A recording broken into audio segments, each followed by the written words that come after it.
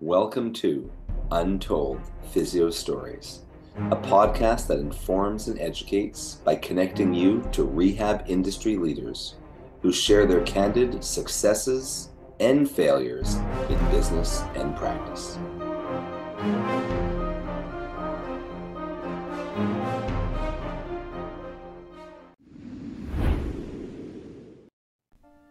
This episode of Untold Physio Stories is sponsored by Edge Mobility System. Edge Mobility System is your online site for everything a PT, OT, DC, MT, ATC, or fitness pro would need. Get certified in blood flow restriction therapy or training online. Check out our full modern manual therapy seminars, ISTM toolkit, Edge suspension trainer, portable tables, and more. Untold Physio Stories listeners can save 10% by going to edgemobsys.com. That's edgemobsys.com/untold to save 10% off their first purchase. Edge Health and Tech Solutions. We do websites that work for you and give you an edge over the competition. Did you know that you have less than 10 seconds to capture someone's interest in your website before they click away? How about the fact that most people are accessing your website from their phone? Save thousands and get a fully mobile, appealing, and SEO-optimized website linked to your social media, email list, and Google My Business. All for one low price and no monthly fees. Why not keep doing what you do best in your business and allow us to handle the tech side? Let's get started. Find us at edgehealthandtech.com. Welcome back to Untold Physio Stories. I'm one of your hosts, Dr. E, with Modern Manual Therapy, Edge Mobility System, and our 4-month online mentoring program, Modern Rehab Mastery. And my co-host is Dr. Andrew Rothschild with Modern Patient Education and Modern Rehab Mastery. How's it going today, Andrew? Good, Urson. How are you? Great. I noticed you have a new logo. I do. I really liked your old one too. I made it myself. It does look very similar to the old one. Oh, you made it yourself. Wow, you have my new Canva skills. Oh, Canva. I get it. Nice. Canva Pro. That's right. Well, someone might have some side gigs going on. Contact Andrew if you want a logo that's more than just an anthropomorphic person running or stretching. If you want a very simple block letter logo, I am your man. Hey, you know what? Block letters are way more iconic than, like I said, the general non-woman, non-man, genderless person. That's true. That is like you contact someone to make a logo online, and that's the logo you get for your fitness center, your rehab, or whatever, right? Right. Not iconic and otherwise. So what you have a story for us today? Couple. I do, yes. So I don't think I've told the story before. If I did, it would have been a while ago because the patient is a patient I saw several years ago. My daughter's 10 now, so probably would have been at least like 4 years ago because she was a teacher at my daughter's preschool and after school place. And I ended up seeing her for therapy for a little bit. But a current patient kind of reminded me of the story. And with this patient in particular, my wife had come home and mentioning that, this woman, she was been a dancer, she was in her 70s.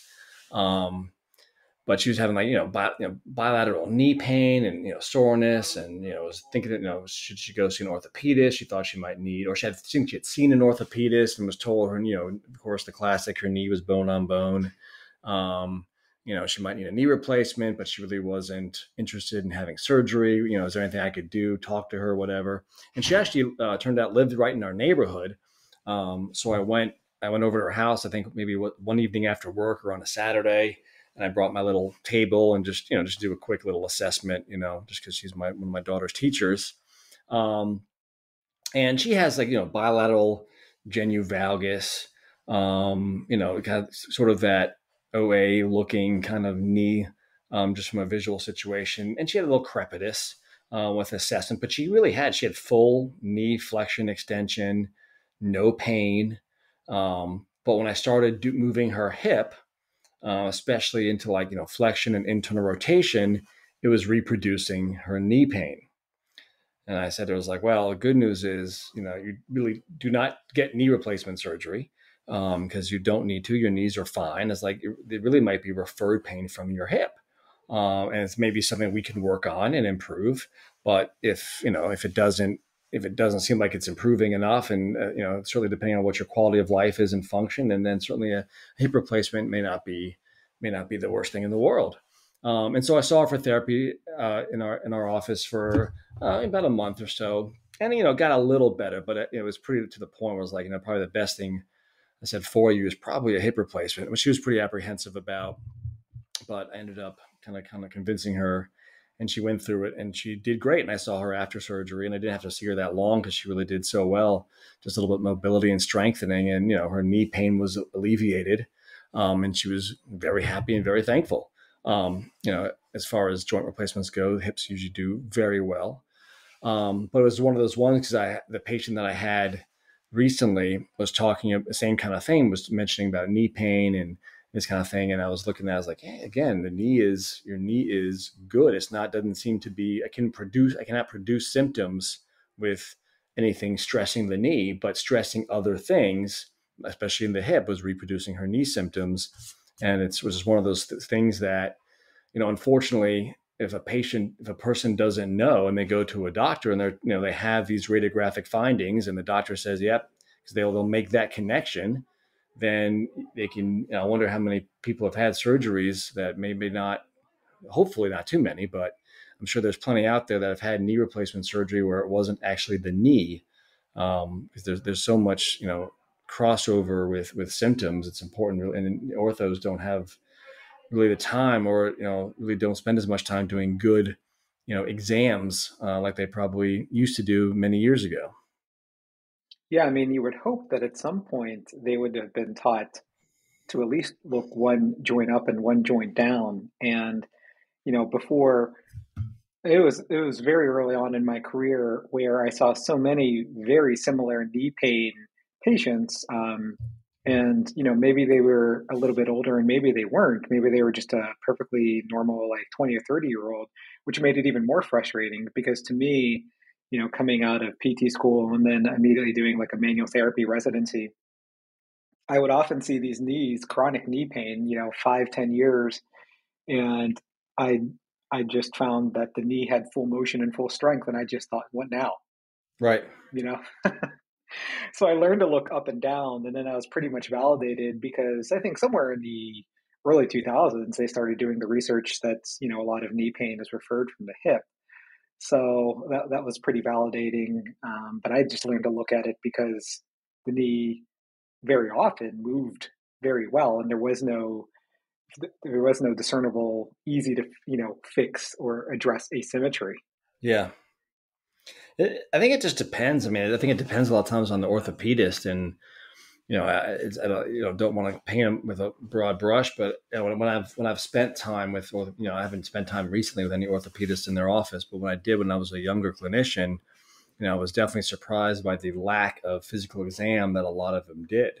And I was actually pleased when I went with my father. My father recently had a hip replacement, and he had been previously diagnosed with spinal stenosis and different things, and they thought it was all spine related, and I did not. I thought it was more hip related, and he was still seeing a spine specialist. And again, I don't know if it was because I was there and he knew I was a physical therapist, or if that's what he would have done anyway, but he did do a better, a little more thorough exam, moving the hip, moving stuff around, and then, came to the same conclusion I did. But you would hope an orthopedist looking at the knee would move the knee, touch the knee, and hopefully move the hip to differentiate. But I'm sure there's plenty out there who don't. And I know a lot of times they're pressed for time.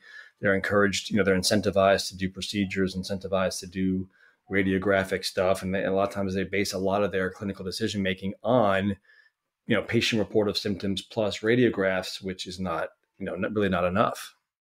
Yeah, it's sad. I mean, I don't know at what point, even in our curriculum, how many PT curriculums have pain science education type Right. as part of their normal orthopedics. And if we don't even have it, you can definitely bet that standard orthopedists and sports med doctors probably don't have it in their curriculum Yeah. to know that it just wrinkles on the inside or gray hairs on the inside. Yeah. And like you, I don't think I learned about, hip referral to the knee in PT school. I think it was later on during, residency and fellowship that it became, more prevalent. Mm-hmm. Mm-hmm. But for sure. And I think, who was it? Was it you or Sean that just shared on our mentors thread about the majority of hip pain improved with only lumbar treatment and not hip treatment? That was an article Sean shared. Yeah. So basically, go one joint up for everything. And I think that's a general good rule of thumb too for, all physios listening, or, is like, in general, don't get tunnel vision when you're doing an exam or a patient has a complaint of pain.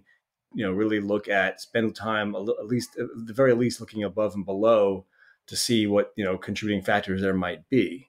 Because certainly if the primary area of complaint is examination wise is benign, definitely start, that's where the next place to look should be. Yeah. One joint up and one joint down is a good rule. And especially for closed chain activities, like I see a lot of gymnasts with elbow issues, and they mostly have the elbow functions very much like a knee because they do some of the closed chain things. CrossFitters too, if they have a lot of forearm or wrist limitations and shoulder limitations, very rarely does the elbow have a limitation. Right. And I've had swimmers with a lot of shoulder pain, but it turns out that they are lacking like thoracic or spine extension, so they're compensating so much in different ways. So yeah, absolutely. For sure. All right. Well, where can people find you? People can find me on Instagram mostly at a Rothschild PT, and Twitter as well, and also my new sort of personalized content I'm putting out now on Instagram. I'm trying to get creative with Canva. Oh, it looks great. I'm resharing it too. So all that stuff, all those great new slideshows that you see on Minor Patient Education, you can thank Andrew for that. I'm not actually doing it. More to come. All right. Awesome.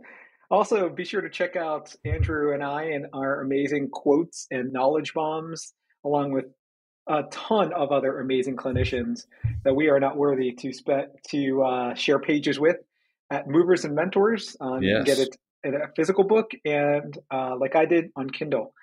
So that's Movers and Mentors. There's a ton of PTs and a couple maybe non-PTs in there like Stu McGill.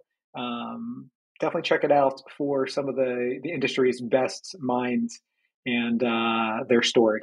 And also us. And also us. Yes. Andrew and I also have to be. And then also us.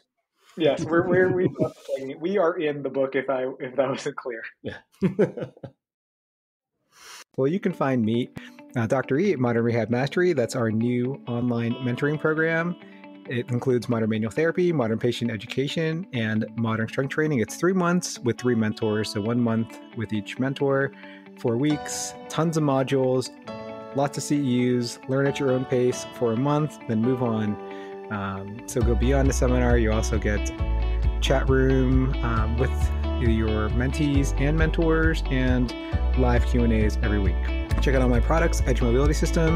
We have the new Edge ISTM toolbox that includes the Edge Mobility Star and the OG Edge Mobility tool, our Edge Restriction System BFR cuffs. That's part of Dr. Kyle Coffey's Modern Strength Training BFR certificate.